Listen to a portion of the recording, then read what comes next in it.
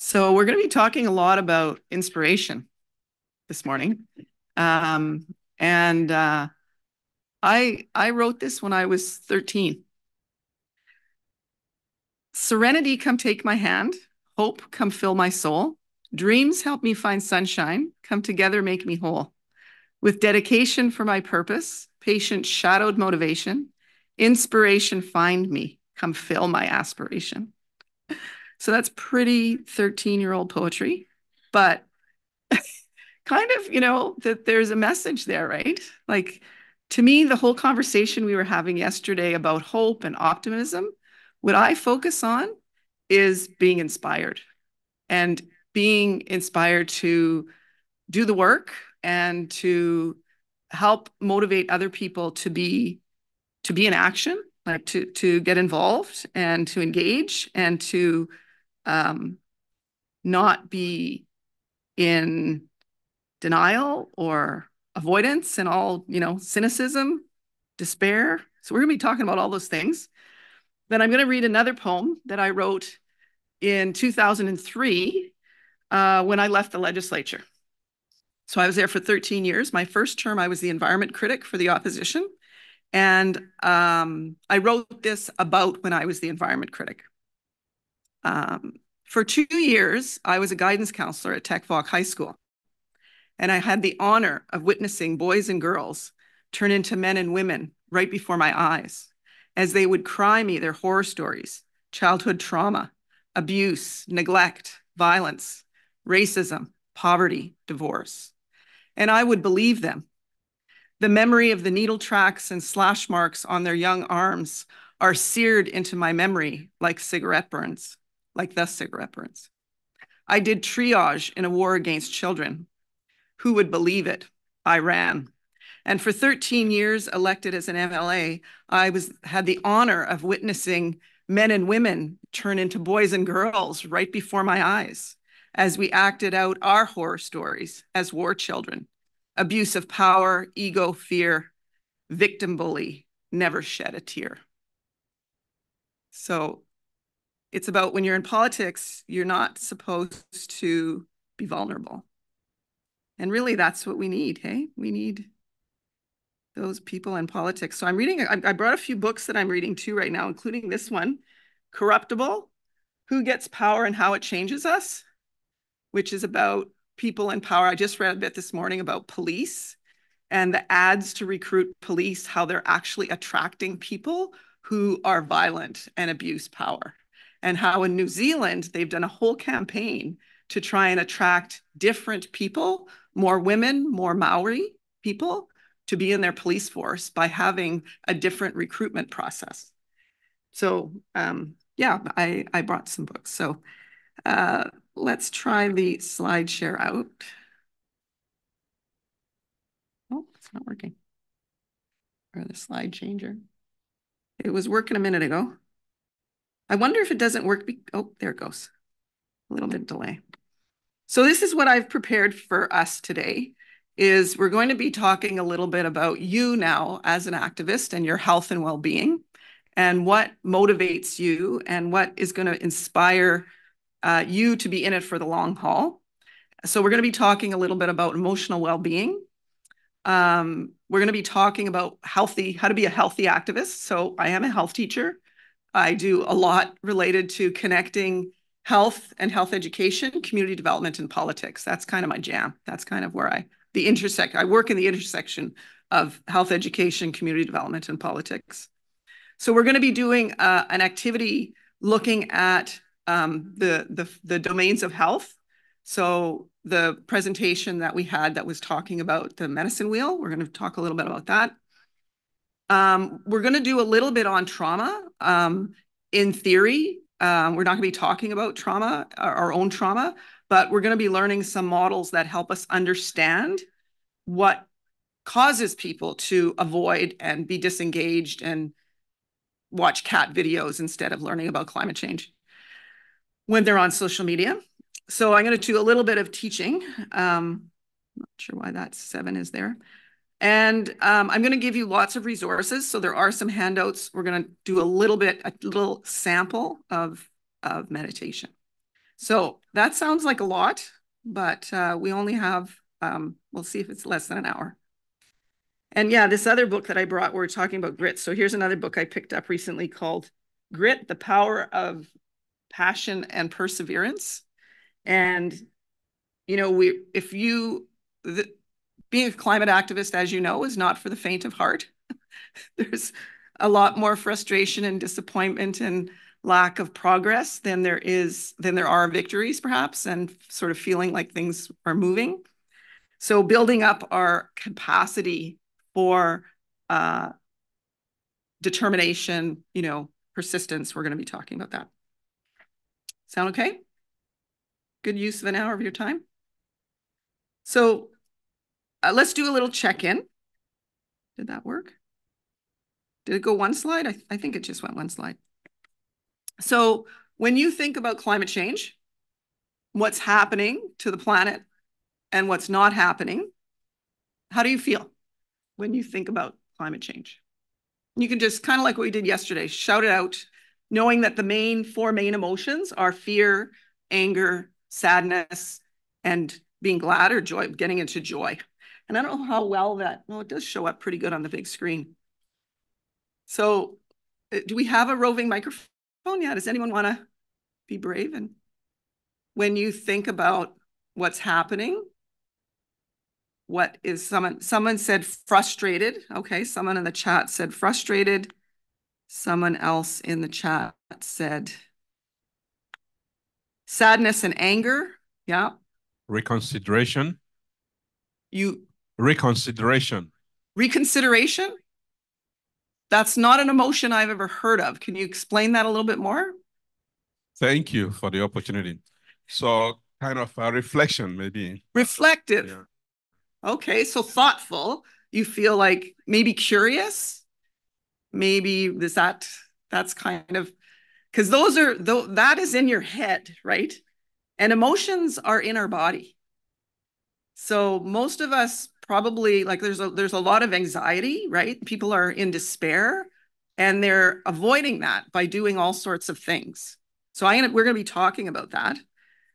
Mostly sad, someone else wrote in the chat. Some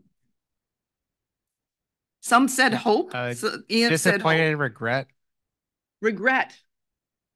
Regret about That could have done more, or just regret that, you know, I don't know, just regret and disappointment. I think those are two. Because regret also has maybe some guilt. Yeah. I know that yesterday people were talking about feeling like obligation, right? So this wheel is helpful in sort of figuring out where you are on that. And this whole idea that there are primary emotions, like this happens to us all the time.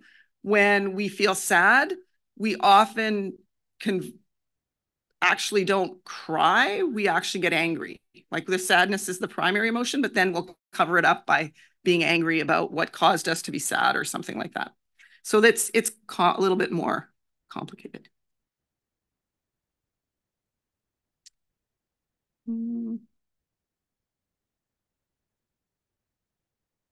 It's not. Oh, there it goes.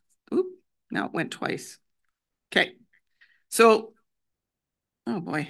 Okay, I think I have to be patient with this thing. Patience is a good emotion, you know.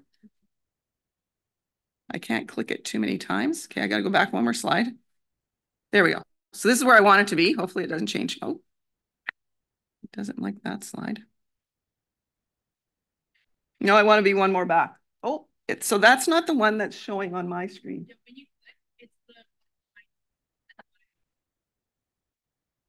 Okay, that's the delay. Thank you. Okay, so this is another looking at how emotions combine. So this is kind of, to me, a pretty lovely thing to understand that love is about joy and trust. And surprise and fear create alarm or even that crisis feeling. Contempt is disgust and anger. So understanding that there's this sort of melding. So some of the things that people were saying kind of help explain what people are feeling, like it's this layering, right? And what we want to be able to do, and why I'm bringing this up, is we want to start having a conversation about what are the emotions that actually motivate people to engage. And a lot of what has happened, if you think about it, in the climate justice movement, especially when we talk about focusing on the science, is it elicits what? Alarm, fear. Like, do you think people, especially young people, when they realize and they start learning that there's not going to be species that are, there's going to be all this species extinction, they learn that there's going to be all this crisis, that it's scary. It's like hopelessness as well. Yes. And it's kind of paralyzing at times. So the idea that hopeless is that it's nothing, it seems to be changing, it's getting worse, but also, like we've talked about all weekend, as individuals, we can't do much about it, right? As individuals, we can ride our bicycles and eat vegetarian and, do all these things, but we know that the systems have to change, and systems change. That's why we just did a workshop on movement building and why we're doing this training, right? So to put it in that context, I'm going to the next slide. So this is, again, I brought up, but it's a different visual of the stages of change. And again, trying to apply this to understanding where people are coming from and where we are coming from ourselves, because we're all experiencing this too, in terms of the stages that people go through to get to action and to get to being able to have the kind of emotional response that leads you to being active and engaged and not avoiding or being cynical and apathetic and feeling powerless. Really, that's the issue. Okay, we can go to the next one. So this is the question: is how, as activists, do we work with emotions, and how do we want to feel ourselves in order for us to be healthy as activists? So when we know that people are feeling like avoiding or sad or powerless when they're confronted, how does that shape what we do as activists? How do we be trauma-informed activists? That's kind of what we're talking about. So I've done this whole, I have something that I call the politics of unity, which talks about bringing a trauma-informed perspective to politics and activism, as well as conflict resolution kind of skills and perspectives. So what feelings will motivate action, learning, curiosity, collaboration, determination, all those things that we need in order to do this work. So how do we cultivate those feelings in the work that we're doing, not only for ourselves, but for other people? What do you think? Comments?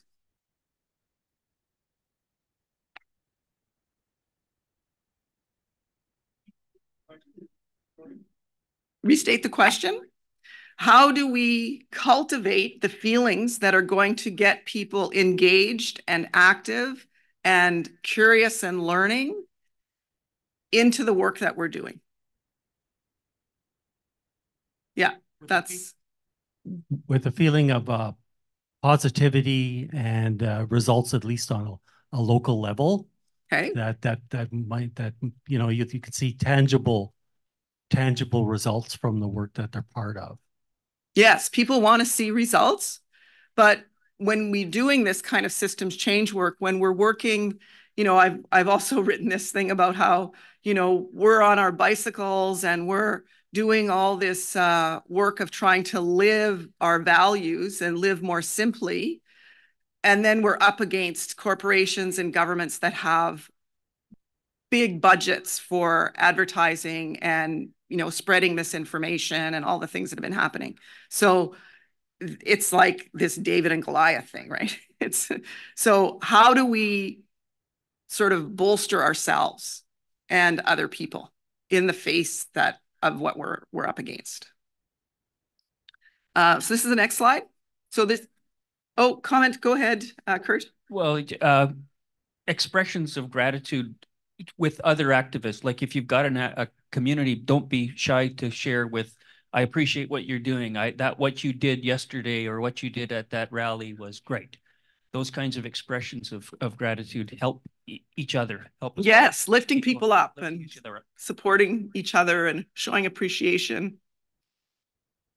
Yeah, I think for myself, I've found like kind of enjoying the process more than the destination. Like sometimes, like, you know, when I'd be canvassing, I'm like, I'm not sure I'll live to see the world that I want to see, but I just enjoy the fight and the process of, you know, the actions that I'm taking more than whether I'll win or lose kind of thing. Yeah, that's a really good point, is focus on the journey and the process. And that's one of the things about community development is it is both a process and an end product, and applying those kind of approaches so that we're practicing what we want to see as the result. So I really like what you're saying. And I'll add to that the Go ahead. element of community, because I think that's so important in activist spaces and in movements. If you like the people you're organizing with and you feel a sense of trust with them and community, then you're going to enjoy the process and you're going to be able to be in it for the long haul together. Whereas if it's just like you don't have those personal relationships, it's just not the same. Yeah, really good point. And that idea of being active is shown to help your mental health, and having those connections and relationships help your mental health. So I know for me, what has been really important in addressing those feelings is to be involved in the movement, or, you know, with various movements. And that is shown to be a positive response. So that's one of the things that we can say to people, especially young people. If you are feeling anxious, then one of the ways to address that is to get involved with a group who are trying to do something about it. So that's a very good way to be able to say it's good for your mental health to be an activist, but you just have to make sure that it's with a balanced life, right? So that's what we're going to do. So we can do a little bit of settling in. And so I've interspersed in here a few samples of things. So especially if I'm going to show you a few things that are going to be challenging. So let's do this first. So is everyone okay? I don't know. I haven't checked the chat lately. See if there's no other comments in the chat. So just sit with your feet flat on the floor. So if you're facing me, you can turn your chair so that you're either facing the table or facing away. So feet flat on the floor is really important. So you're grounded, even though we're not on the ground floor. And if you don't feel comfortable closing your eyes, just look down. And we're just going to be breathing. And I'm going to suggest to you some things to say to yourself while you're breathing. So you're taking very calm breaths through your nose in a relaxed way. And we're only going to do 5 breaths on this. So this is on YouTube. It's a Thich Nhat Hanh meditation called Calm Ease. And let's try it. So as you breathe in, think to yourself, I'm breathing in. And as you breathe out, think to yourself, I'm breathing out. And we're going to do that 5 times. Then just say, breathing in to yourself, breathing out.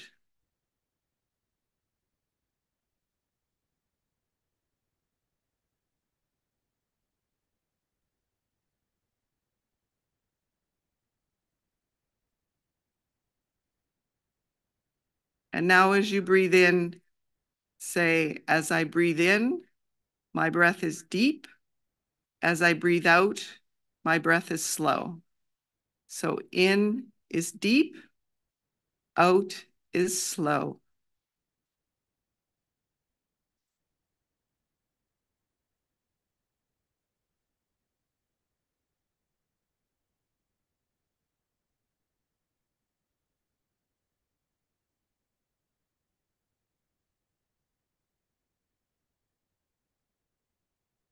The next breath in, say, I'm calming my mind and my body.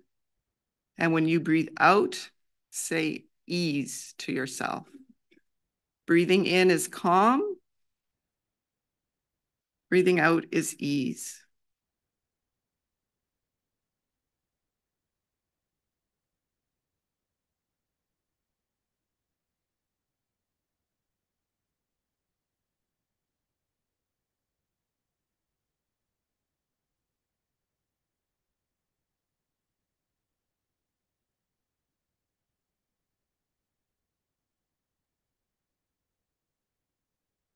When you breathe in, smile.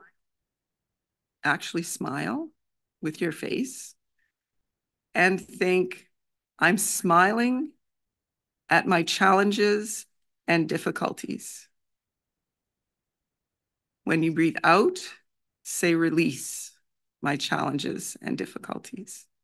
In is smile, out is release.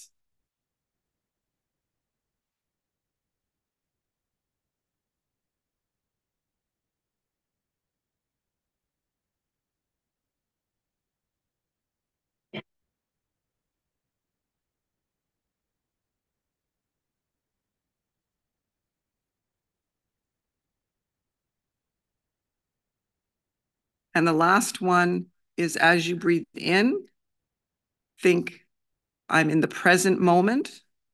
And as you breathe out, it's a wonderful moment. In is present moment, out is wonderful moment.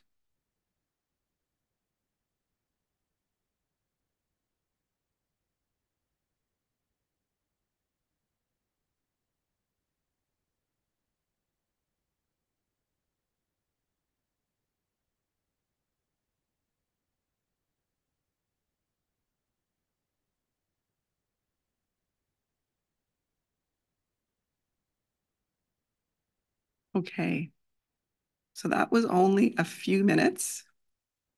In the material I've shared with Adrian and Hope, there's a link for a YouTube where you can do that, and they do it for 15 or 30 minutes. There's different lengths of it. And I can guarantee you, if you put that in your day, you will be more calm, you'll be more productive, and you'll be happier. So I don't know how you feel right now. Do you feel a little bit more chill and relaxed just from doing that which was very, very few minutes. I don't know exactly how long. So that'll set us up to kind of carry on with this. So okay. So now we're going to talk a little bit about what motivates you and why are you doing this work. So people can share in the chat in a few words. And I've already talked about this idea of, I'm actually with Greta Thunberg when she says she doesn't want people to hope, because hope is kind of passive and it's about something happening in the future.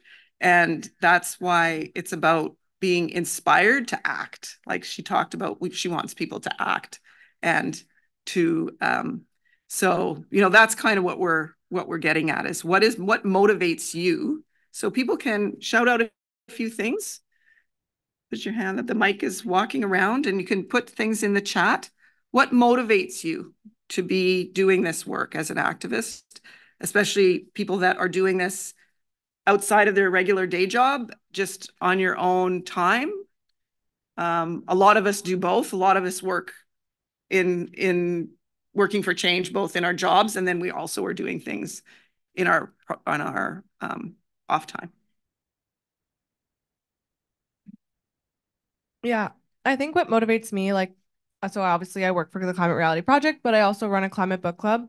Oh. And it's honestly just really inspiring because I learn so much from other people because we read climate books and we're all working in different sectors. So there's people in film, people in hard science, there's people in engineering. And so it's really kind of a spectrum. And it also inspires some people to move into the climate movement. Like one person who was in my book club is now like quit his real estate job and is now trying to do climate stuff full time. And so, yeah, just like being inspired by others, but also empowering others to act. Yeah. So that's what really motivates you is as an activist and as a full-time activist is inspiring other people. Yeah. Yeah, that's it. So it's, you know, that saying it's 10% inspiration or it's 10% information and 90% inspiration. That's what we're trying to do. So anybody else? I'm not seeing a lot going on. Where's my chat? Let me see. I guess what motivates me is being a parent, but also just caring about other people. I think we all deserve a better future. So it's really about your kids and the future they're going to have. And caring about everyone. Yeah. Or not just your kids, but kids in general. Yeah, I think you're touching on something. I see that I was, yeah, I see what really important. I think like if you go down, the deep motivation is love for other people, for the people that are close to you, for people across the world, for the planet, for nature, for animals, for plants, for, you know, that love. And if you think about it and kind of deconstruct it, even like hatred kind of comes from love at the base of it. Like you can't hate if you don't feel deeply and care about something, in a sense. Like the opposite of love is kind of apathy and not hatred.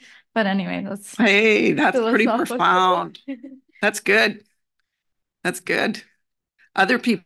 So some of the things in the chat are what's motivating people is to make lives better for humans, animals, plants, and then knowing that doing anything in this space is on average far better than doing nothing. It's making the world better. And I live in said world. Concerned that mostly the other species, so concern for other species, sad that what we are doing to them. Yeah. Go ahead. I'm inspired by Greta Thunberg. Looking at her at a young age, I was wondering what I was doing when I was at her age. And then also seeing a lot of people doing winter biking kind of inspired me what our body can do. And we can bike long distance. We can dress in layers and bike in winter is not a problem.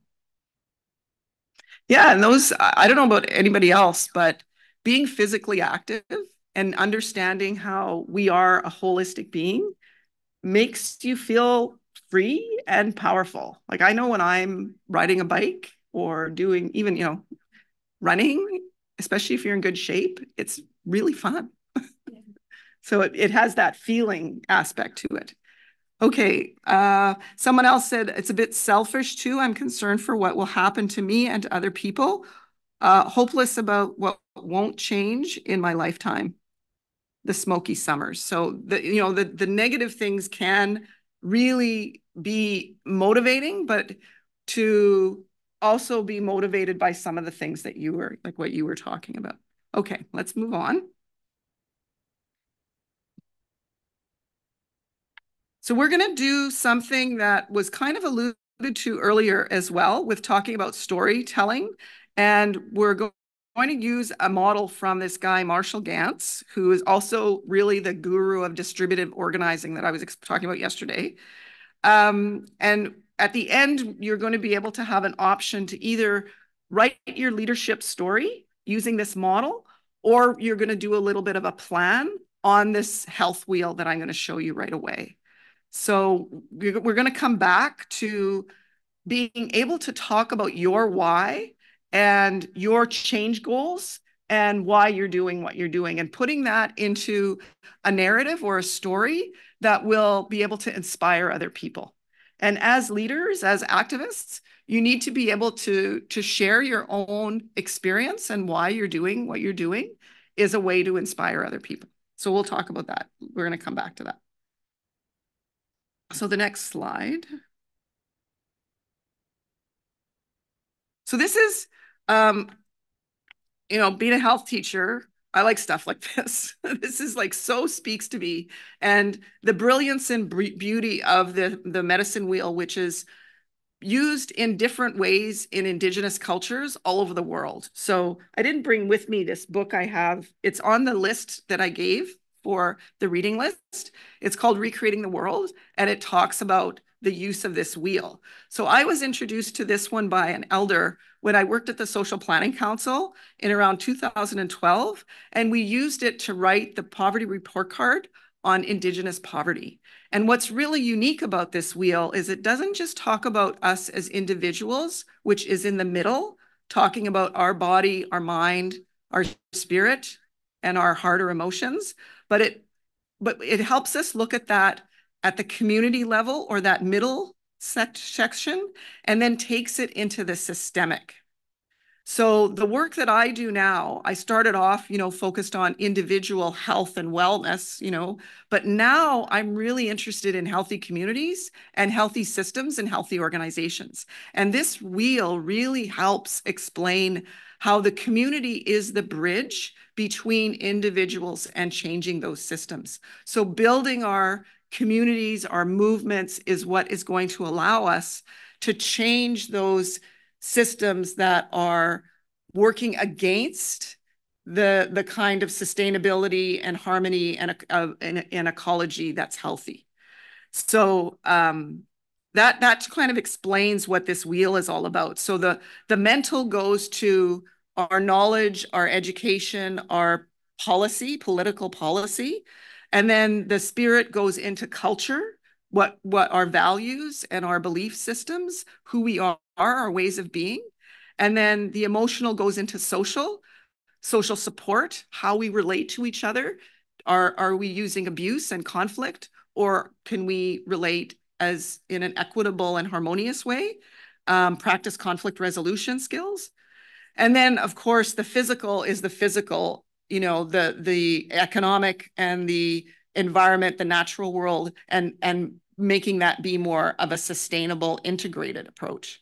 So I rely on this a lot, and I've developed all sorts of ways of mapping assets in communities using this and other tools as well. So we're going to use this in talking about ourselves and the activism we do in a healthy way.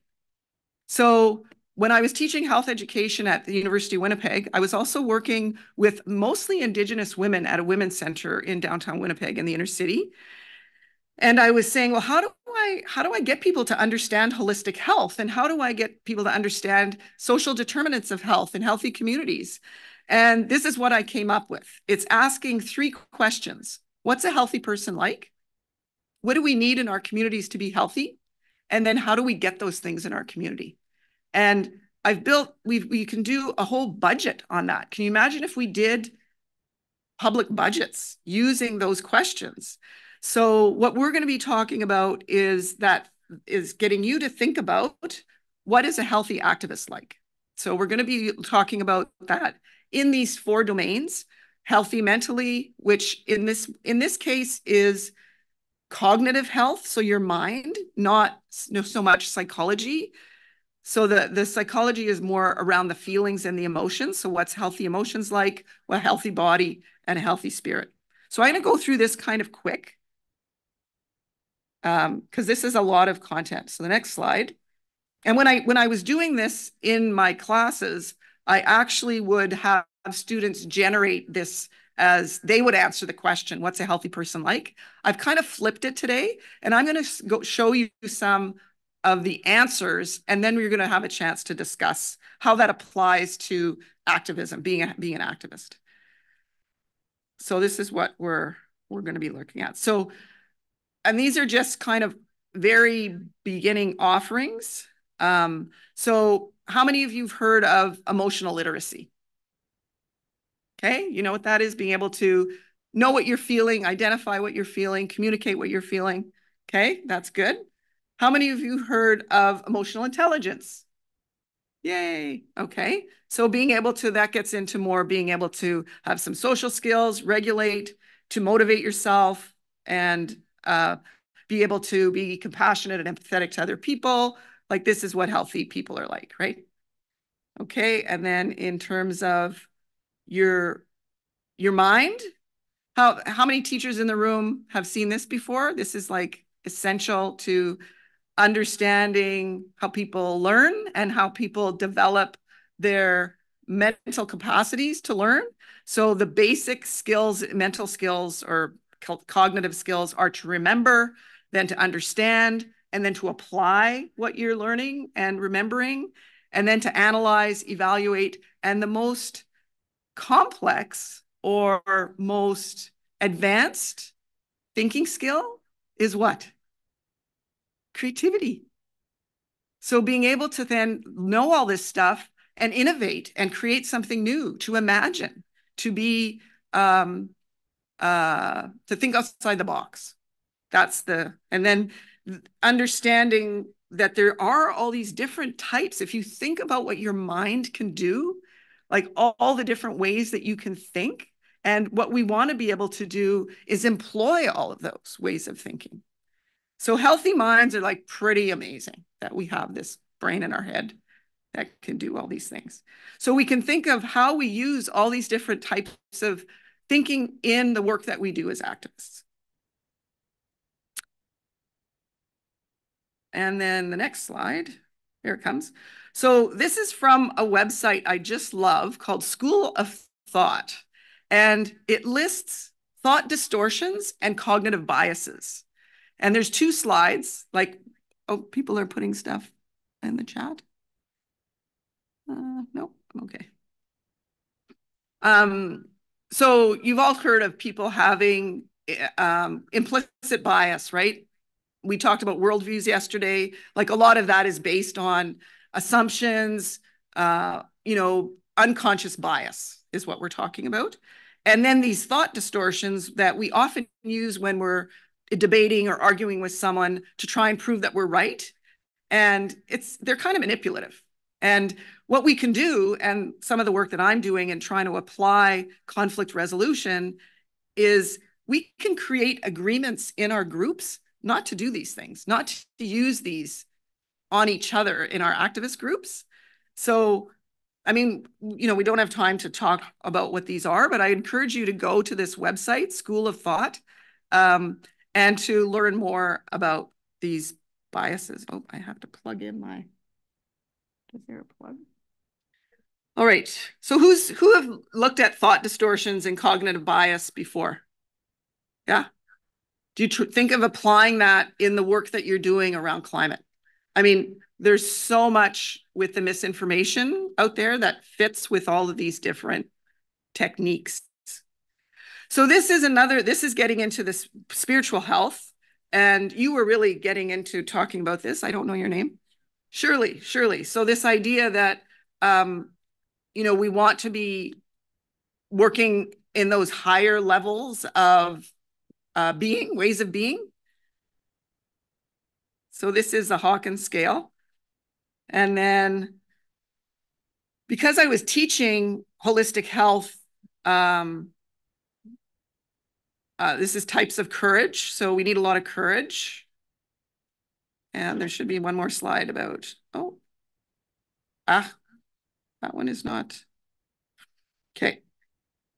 The slide that I was looking for, there's a book I used when I was teaching in the public school system, and I'm in a secular organization, education institution, talking about spiritual well-being. So it can't be about religion, right? It has to be about spirituality. So if this is missing a slide which talks about that spirituality is about connection. It's about connecting to nature in particular, as well as other people, our own ancestry and lineage, and different types of courage. I'm going to, okay, the next slide. So then the next one is physical, our physical well-being.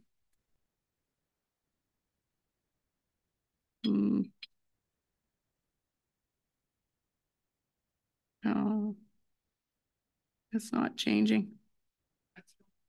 There it goes. Oh, see, I'm not being patient.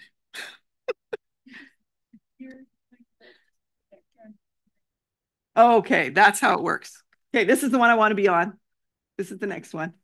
So then, of course, this is what most people think about as health, right? It's like the healthy body. So this is the very basic of, you know, taking care of yourself as an activist is getting some physical activity. And this morning, the reason I didn't come is I went to my workout, because if I don't work out, I get a little squirrely. I don't know. And then eating well and quality sleep. So that's what most people learn about. But look at this next slide. Because what we are really is all these systems, right? All of these are part of our body. And to be able to think about how a lot of us, because of our family lineage and genetics, we have predisposition to, when we're stressed, that certain body systems are going to take it. And they're going to, I know with myself, it's my endocrine system, my hormones. That's my sort of weak link. Other people, it could be their heart and their circulatory system. So it's really important to know yourself and your history, your family history, so that you know when there's signs that you're under a lot of stress and how it's going to show up for you in your body, in your systems, in your ability to sleep, in your feeling, you know, down and depressed, wherever it's going to show up. So those are, that's the end of the health teacher part. So I wanted to have a chance for you. This is where we're going to do a bit of, let me just go to the next. Can you go to the next one, please, Hope? Yeah. So go. So this is where I was going to give you a chance. The one previous is, yeah, this is the one I want to be on. So if you can, this is where I wanted you to be able to have a little bit of a conversation. So if you're at a table where there's at least 2 other people, would be good. And to talk about your, you know, for yourself, from what we've just looked at, what of these areas do you really need to pay attention to? And what are the areas where, you know, we're going to talk in a minute about some of the things that you can do in these different areas of health and well-being. So then you can apply this a little bit more. You can think about some of the groups that you're involved with and how to bring this into those groups so that people, kind of like what was said earlier about supporting each other and lifting each other up. So how to incorporate taking care of ourselves as activists into the groups that we're working in. So a lot of times that might be in the relationship area. So, you know, people, for example, can have walking meetings. So they're getting exercise. I do that with a few people. Okay, so we're going to try and finish in about 15 minutes. So I'm going to continue on. And I'm going to show you at the end, we're going to come back to that. And so this is the more complex. So this is a model of explaining determinants of health. That, and how many of you have studied determinants of health, social determinants of health? So this idea that what makes us healthy isn't just up to us, it's about the environment we live in. Obviously, in the physical environment, we need clean air, water, soil to grow healthy food, and we need to be not to be in toxic relationships, you know, exposed to toxic media, those kinds of things. And then the big thing is, go to the next slide. What a lot of people don't understand is that relationship between our ability to make healthy choices and the environment that we're in. So those social determinants of health really are what are influencing our health. So if we're in a toxic workplace where there's unhealthy relationships or, you know, that kind of, that it's very hard for us to feel safe and be healthy in those situations and do good work. So then the next slide is even, this is a really good video to watch about determinants of health. So this is kind of a model of explaining determinants of health. Go to the next slide. I'm going to skip that one. Kind of already talked about that. Okay, so I was going to take a break and talk a little about how you're doing so far. This is the bridge in the park, by the way. That sunset is Assiniboine Park Bridge. Let's keep going. So now we're going to be talking a little bit about if climate is causing trauma. I think the answer is yes. And what are the trauma responses to the crisis? So this is a little diagram that summarizes what's happening, and people get overwhelmed. What do we think? How can I go to the next slide? Oh, one back. So this is a lot. This is again a little bit of theory of what happens when people experience trauma. And I'm always amazed that a lot of people, they don't know this. So this is like, you know, emotional well-being 101. So when you have something happen to you that is traumatic, you're in that first column, you have an experience and you have a feeling. And if that feeling is not expressed, if you're feeling powerless or angry or afraid, and it gets pushed down into our bodies, into those systems we were looking at earlier. And then you start developing coping habits for how to cope with that. And a lot of that becomes compulsive behavior, can lead to addictions and patterns that then get repeated. So, you know, common example is if a kid falls and hurts themselves, they're riding their bicycle, they fall, they hurt themselves, and they're told, you know, don't cry, be a big boy, big boys don't cry. That whole idea that you can express sadness or hurt gets suppressed. Toxic masculinity, it leads to toxic masculinity and all these behavior patterns of, you know, I won't go into now, but it's important that we understand that this is what's then happening to people when they're experiencing the news, which is talking about all the disasters happening because of climate and war and everything else. So my big point here, if we go to the next slide, is that we're experiencing trauma not just because of things that happen to us personally, but we're experiencing trauma because we live in oppressive structures. And that's, you know, the systems work that we are going to be, that's why we're talking so much about movements and systems change. So there's a whole thing that we could talk about in terms of internalizing oppression, which is another focus of the work that I do, is helping people understand how they've internalized racism, how they've internalized things from colonialism, from patriarchy. And we're not going to do that today, but there is a little handout in the materials that is like a little self-inventory about internalized oppression, particularly around the economy and capitalism. So I won't belabor that anymore.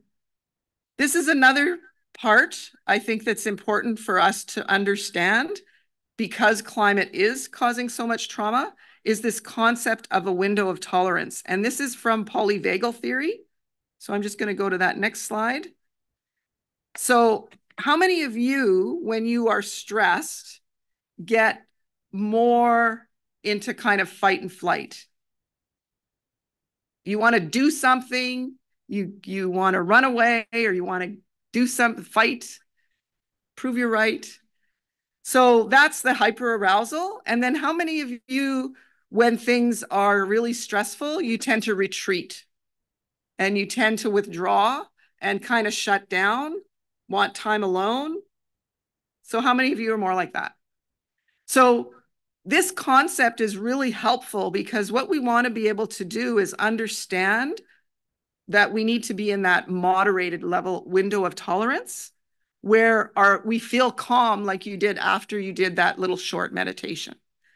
So the whole goal of, you know, when we're activists and when we're trying to be healthy is to reduce our reactivity, to reduce our being sort of triggered or getting really angry or getting really sad or, you know, that fight and flight response.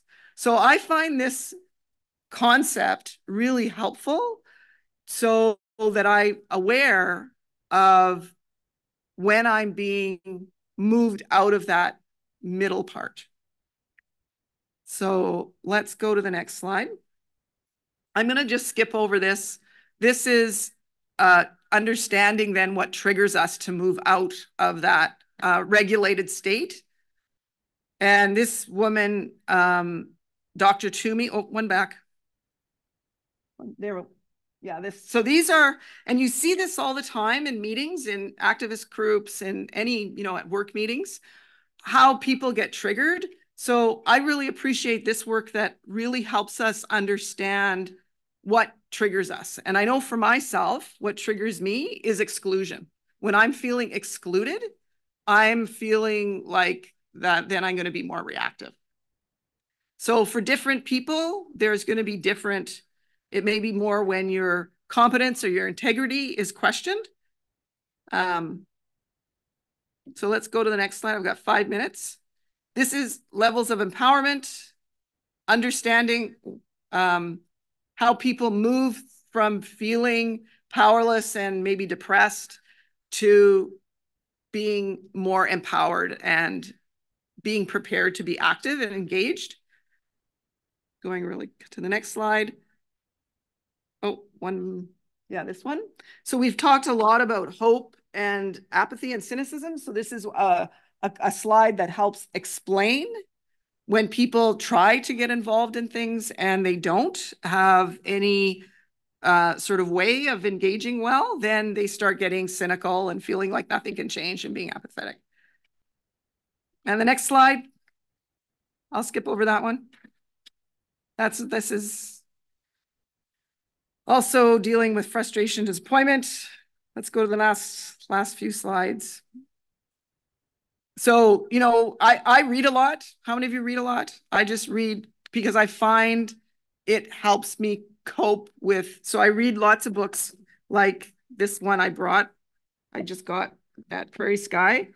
It's Essential Readings on Engaged Buddhism, True Peace Work, and it's got a lot of the people that are in the list that I gave to you. So this is another book I just started reading recently. And the next slide. So we were going to take another breath or breather. Because I'm going to just show you the last activities. And all of this material is in the handout, so you're going to be able to do it on your own time. So I'll just show you what I had in mind for you to do. So the 2 activities, one, I was going to suggest, if people are really struggling with confidence, then doing the story of your leadership and why you're engaged.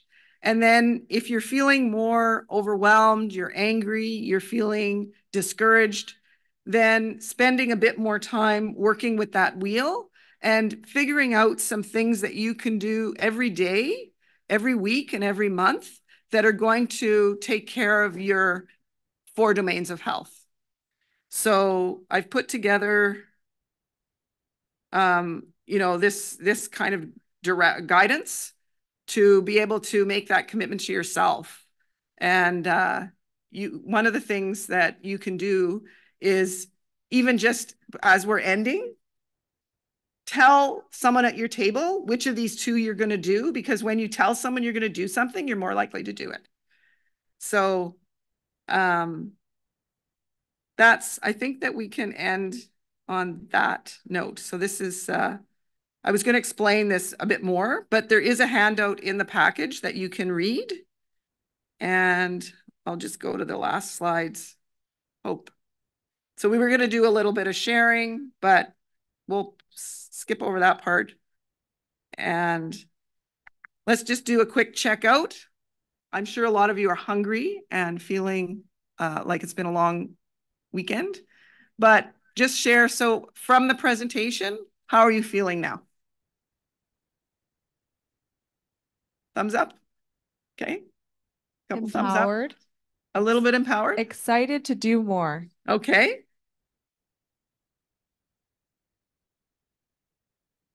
Did anyone else want to share? Anybody else in the chat? Okay, so I did kind of fly through the last bit.